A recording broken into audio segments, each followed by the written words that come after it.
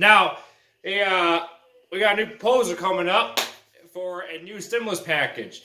A Democrat woman, Asif Khalif or something like that, put forward a new package that states that a individual will receive a $2,000 stimulus check. Well, it won't be a check; it'll be on a debit card. So they're talking about is they're going to send out a preloaded debit card to every single American, plus migrants and anyone that's in the United States for over 3 months will receive a preloaded debit card. Yeah, that's pretty insane, actually.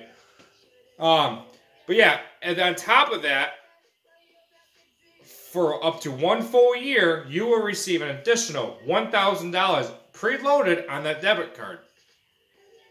So it won't just end after the first low $2,000 payment. You're going to receive an additional $1,000 for all 12 months so far. It's this proposal. They're still gonna work through it in the House. So they're gonna most likely either take away a few months out of the package thing or reduce the amount of money.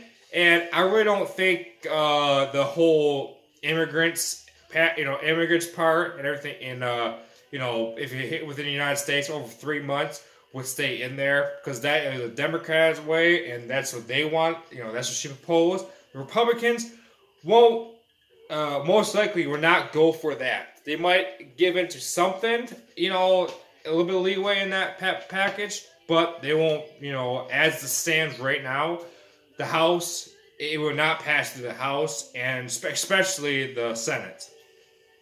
Now, for this, hold on.